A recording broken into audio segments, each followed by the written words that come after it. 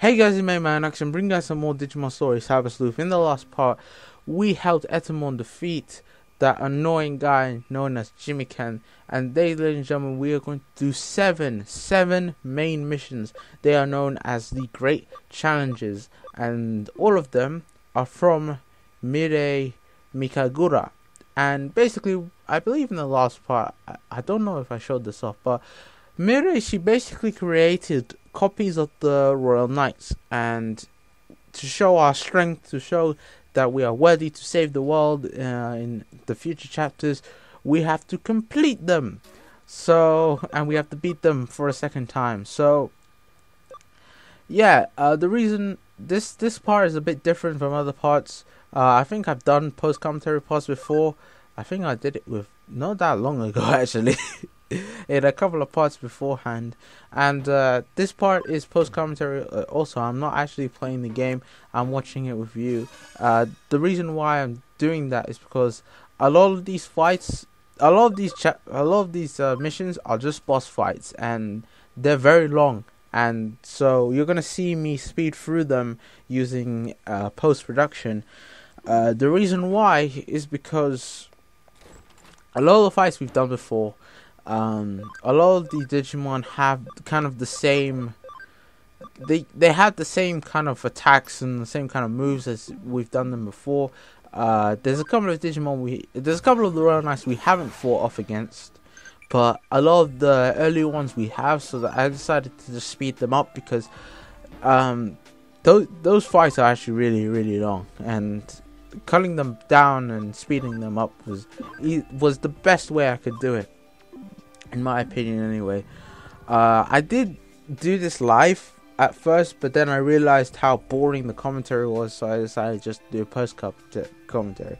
But anyway, Mirei says that basically she's going to test our skills and make copies of all the Royal Knights, and each one is going to give us a pretty decent prize.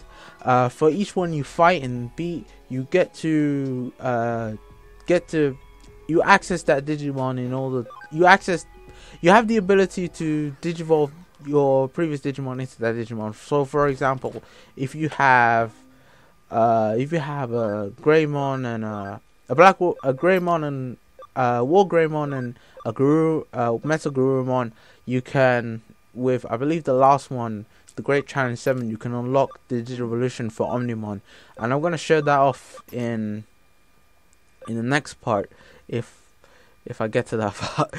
I'm recording the next part right now. I'm actually doing the DLC missions. Man, my god, the DLC missions. Oh, they're hard. Like, they are hard. If you are not ready for those DLC missions, it is... Oh man, I'll get to that when I get to it. But anyway, our first fight on the Great Challenge 1 is Magnamon and Rapidmon Armor. Now, Magnamon is a Digimon we fought before. Rapidmon is not. Rapidmon basically acts like the cleric of the two. He's going to be the one that is going to be boosting them. He's going to use skills like attack charge field, guard charge field, and intelligence charge field. And Magnamon is going to be the base damage healer. We fought them before, and at the beginning of the fight, I decided to do something that I learned by reading the guide, was by using, I believe, character reversal and changing their typing in order to gain the upper hand. In the end of it, I decided to just skip out on that tactic and decide to just go full power. These fights can get pretty long, so that's why I'm speeding them up. Otherwise, this fight would have been around 20 minutes, and there was no way I was going to let you guys sit through that. I sat through that. It was boring. But anyway, this is probably one of the easier fights of the many fights to come in today's part. I decided to deal with Rapidmon first because that is the Digimon that is gonna do where he's gonna be boosting a lot of the time, and also on top of that, Magnamon doesn't really have any weaknesses. He is Earth attribute, so I believe they're weak to Wind attribute moves, but I don't have any Digimon that do kind of decent wind damage. Aside from what's the Digimon I'm thinking about? Shit, I completely forgot. Mirage Gargamon, there we go. Mirage Gargamon, of course, is wind attribute. He's gonna be the one that's gonna do the most damage. But for the most part, I just use the tactic of get Greymon, Metagarurumon, and Drago on the field. Use Guard Charge Field, Attack Charge Field, and I don't think I have Speed Charge Field on Garurumon. But I just use those three for the most part. Later on, I use Stronger Digimon. But for the most part, at the beginning, I decided to just use those three because that's the easiest one. That's the easiest strategy I could come up with, because the guide that I saw on GameFAQs had some ridiculous way of doing it, and with Digimon that I did not have. So I just decided, you know what, I'm just gonna outpower all these Digimon up. Anyway, on hard mode, these Digimon have way more health than they normally would, and they also have more. They also do more damage, and they also like give you more. They don't give you more experience, they give you more money. You can switch to hard mode whenever you want. I tend to do that when I'm grinding just to get more money out of it. Because, yeah, it can be useful if you want. But right here, I decided to give up on the strategy I had beforehand of using Numemon and character reversal. And I just decided to leave him at home, bring a bunch of Numemon with me. Anyway, our next destination is none other than, I believe, the Tokyo Metropolitan Building. This is where I think we climbed this place in order to fight Leopardmon beforehand. In a couple of parts ago. Anyway, this is the fight with Leopardmon. He isn't that different from his first fight. He's gonna start with destabilizing stance and assault stance. Both increase his agility, and if you don't know what agility does, it basically allows you to dodge moves. The more he does it, the more likely he's going to be dodging the moves.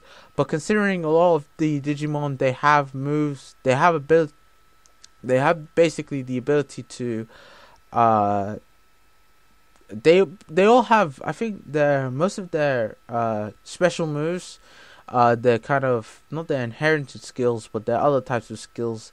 They're all 100% accuracy, so you're never gonna really not hit this thing. I get rid of him pretty easily using Black War Greymon's second move, I believe, Black Tornado, which does a lot of damage. It does about 1,000, which is pretty decent. It got it down to like 2/3 of its health with one hit, which is fantastic, and also increased its attack power using Drago's attack charge field ability. So that's what I'm going to be working on. Leopardmon Leopardmon was also data type, and he was holy type, so he was taking 3 times more damage from Black War Greymon's attack. He also has another ability which basically makes you helpless. Helpless is a stat which basically stops you from using combo attacks, so you won't be able to link up your attacks. But most of the time, Leopardmon is really fast, so the likelihood of your Digimon linking up for combo attacks is very small. But anyway, this is the first fight that gave me any real amount of trouble. We have Kentorusmon and Craniumon. They are in Kowloon level 5, where we fought Craniumon that one time. But anyway, Kentorusmon is easily the most dangerous Digimon on the field right now. That Digimon will keep getting faster and faster and faster and faster, to the point where he will have next to 3 or 4 turns to just do whatever he wants. And it's ridiculous. He also will lower your intelligence, and he will also lower your speed as well to make himself more faster as well. And Craniumon himself, I'll talk about him in a bit. But in terms of Kentorusmon, he'll use Not Here at the beginning of the battle, and not here. When he says not here, he's gonna to increase his speed. Then he's got his two main attacks, which are Odin's Breath, which hit all the Digimon, but also has the ability to make one of your Digimon go to sleep. And he also has Bifrost, which is a single target move, does decent amount of damage. For this battle, I decided to use Drago, Mirage Gagumon, and Metal Seedramon because I want to get rid of Kentaurismon as early as possible, because I really do recommend you do that, because he's going to do a lot of damage.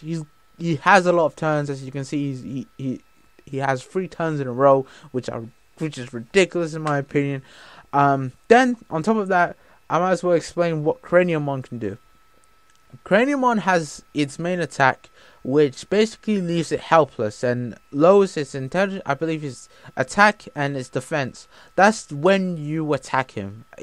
I recommend attacking him when he uses that attack, because otherwise, he has a lot of defense. He can boost his defense up. I believe he has defense charge field. I believe. That allows him to increase his defense. He also has an ability which makes him invincible. No matter what move you use, he will not take any damage from that move. It's very, very difficult to deal with. But what I recommend is just use that time, boost up your Digimon with different kind of statistic abilities, and then just hit him with everything you got afterwards. Because for a short time, I think about 3 turns, when he is no longer invincible, you can hit him for 3 damage, because he can't actually hit you at that point. But anyway, now that we're done with Craniumon, with Kentaurismon, we deal with Craniumon, and that's going to be the end of the battle. He doesn't do a lot of damage. He's not very fast as well, so if you have any Digimon that have Speed Charge Field or anything like that, I recommend doing that. A lot of these Digimon are weak to the bug statistic, and the bug ability basically stops. It swaps your stats, not your stats, your typing and your element. So, for example, if you were virus, you'd be a vaccine, and if you were vaccine, you'd be data, and if you were data, you become a virus type, and such and such and such. Yeah, so that's gonna be it for Craniumon, and I believe the second great challenge.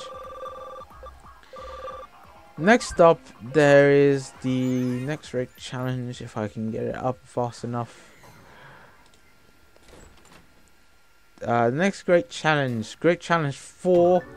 The next Digimon is I believe Dynasmon and Crusadermon. These two. Or am I wrong? I don't know. But anyway, I believe, yeah, I show off now that I can digivolve Mirage Gagumon into Mirage Gagumon Burst Mode. Da da da da. Burst Mode is so cool. Look, I love its design for this. I believe this was a new addition. These burst mode evolutions. I believe they were added in a patch recently. I don't know, because I got the game day 1, but I'm not sure if the patch got downloaded on day 1, because I'm pretty sure it was a day 1 thing. But anyway, now that we're able to both digivolve both Mirage Gagumon to its burst mode and Shine Greymon to its burst mode, and which changes, I believe, Shine Greymon to fire attribute, which is nice. These, I think they have way stronger base stats, and they have way stronger special moves to them, which is cool.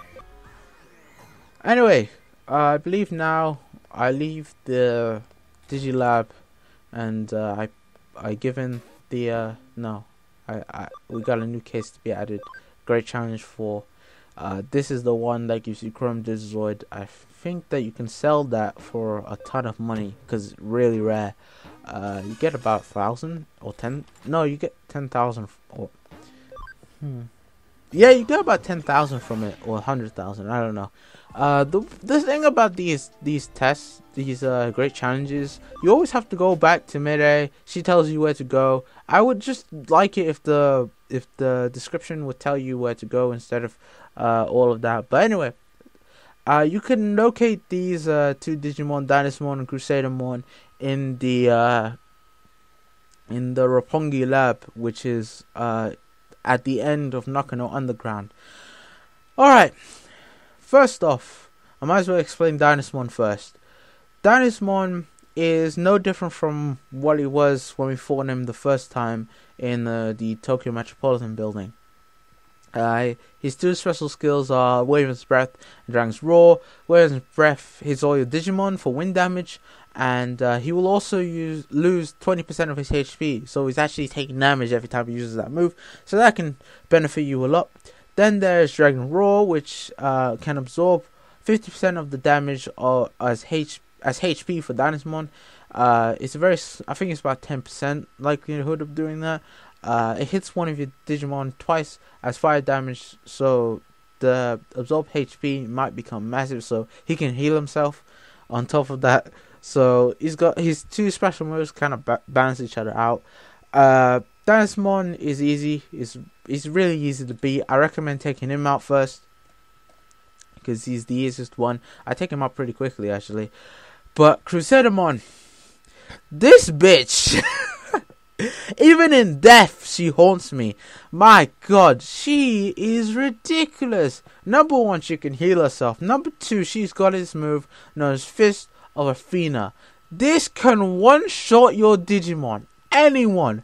It can do 2,500 to 4,000 damage. You don't have them at that point in the game. You don't have that much health unless you're level 99. And I wasn't level 99. So this bitch was killing my Digimon every time she used that move. And she loves to spam it. Her other move is Spiral Masquerade. It doesn't do that much damage. It will increase her speed. That's mostly what she likes to do. She likes to increase her speed. She likes to have free attacks in one turn, which suck. And she easily gave me the hardest time. She says Sweat, beautiful Sweat, which increases her attack and intelligence. Not in intelligence, sorry. It increases her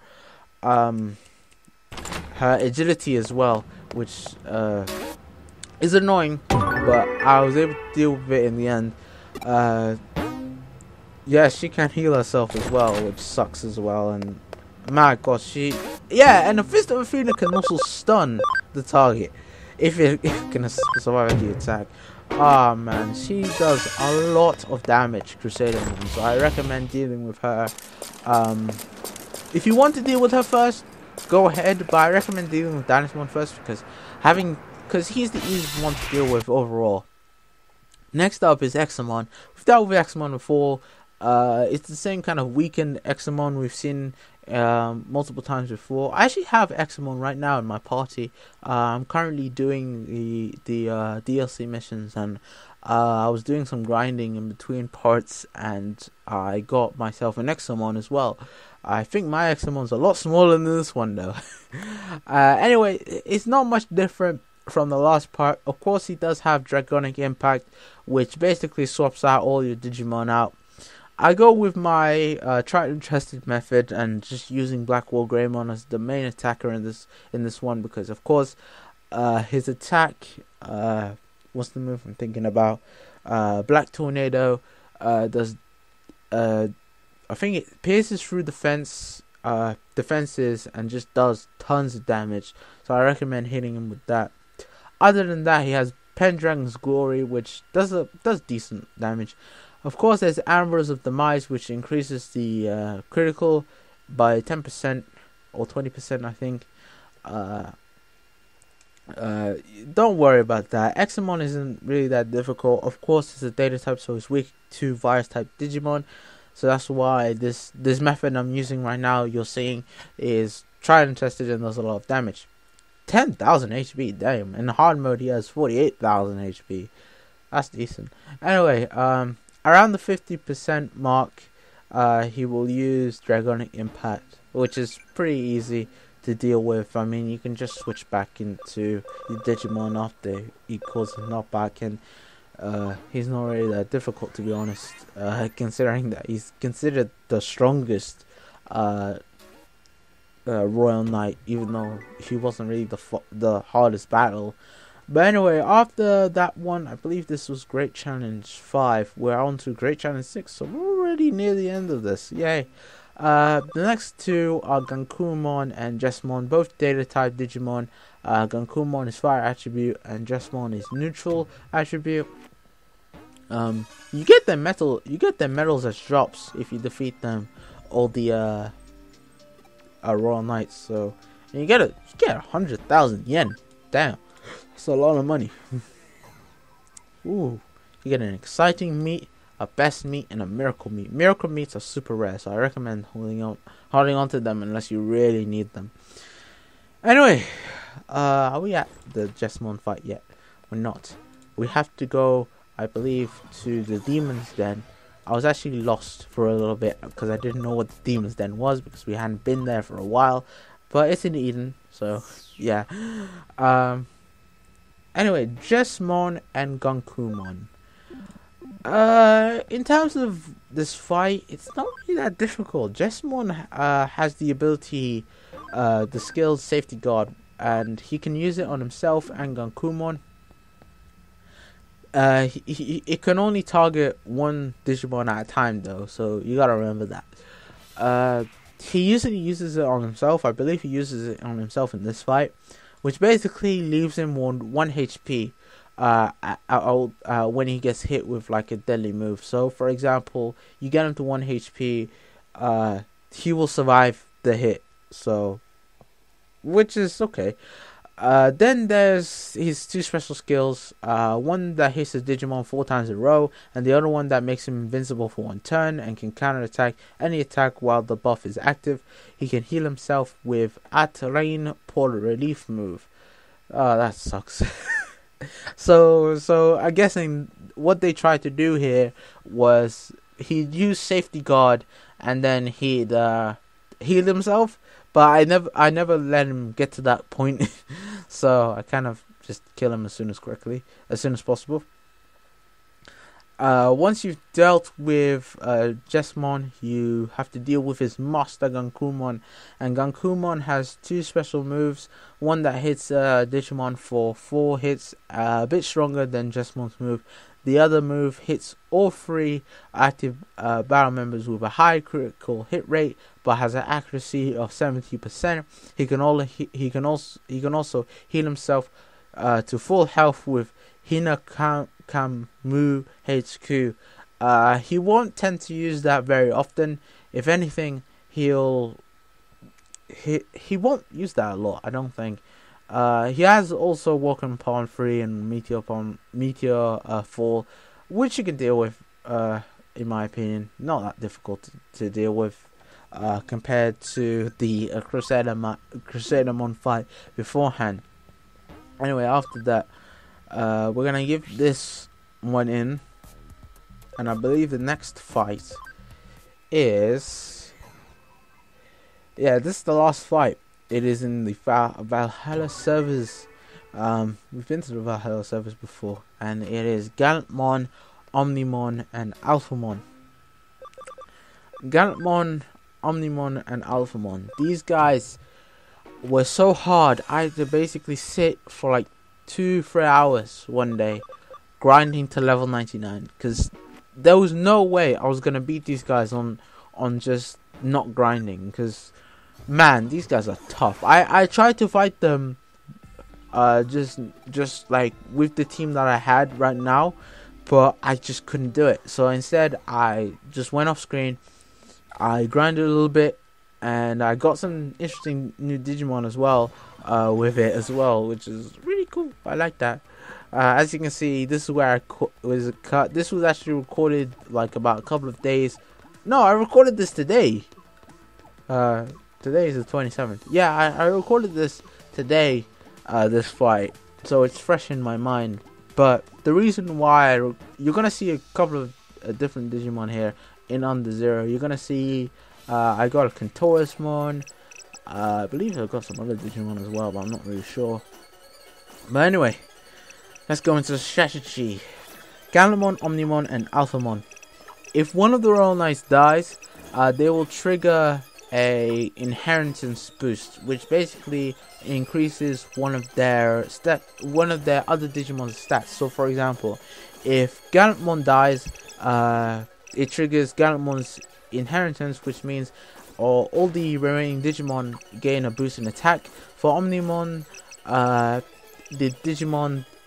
remaining Digimon get a boost in intelligence, and for Alphamon, the remaining Digimon get a boost in defense.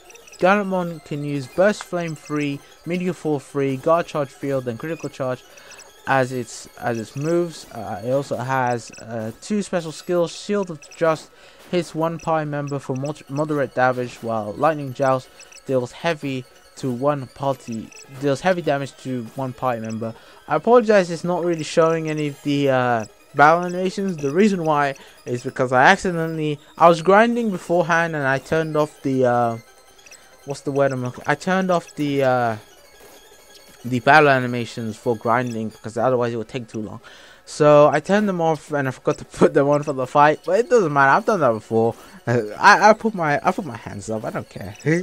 Anyway, Alphamon also has abilities like we've seen it before, but Blade of the Dragon King does 3 to 6 hits on one party member, and Soul Digitization does neutral magic damage to all party members and has a 5% chance of causing death.